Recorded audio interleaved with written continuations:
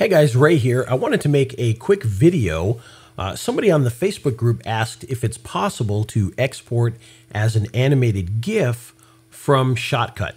Now, originally I thought probably not. However, what I discovered was you actually have that option in here. As you probably have already seen, you've got all these different codecs that are built in here, and you'll notice you can even export as a series of still JPEGs and PNGs, but you don't see animated GIF in here anywhere. Well, here's the thing. If you look in your formats, you'll see that actually it is in here. If I can find it, there it is. GIF right there. So what you have to do is you have to just choose GIF, and you're going to want to make some adjustments here, disable the audio. And of course the codec here, you're going to want to change this as well to GIF because it's not a preset format.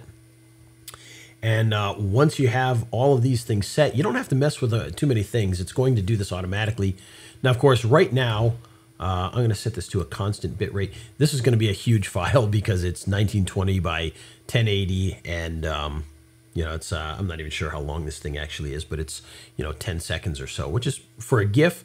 That's a pretty big file, especially when it's at 2997. So you may want to lower that down. Typically, GIFs are somewhere in like the 15 frames per second area. So we're going to try that. We're going to try 15.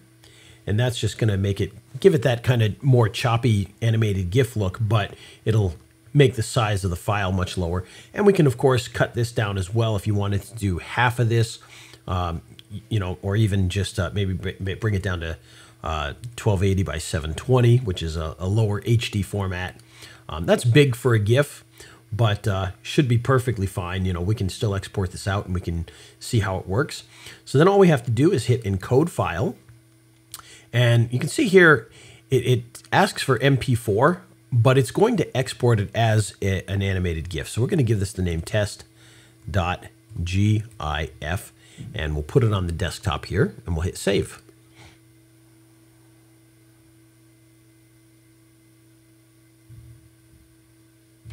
Okay, and you can see it's already done here. You can see it finished. So we're going to go to the desktop, and we're going to take a look at test.gif, and there it is. Okay, and you can see, there you go. It's an animated GIF with the associated animated GIF quality, of course.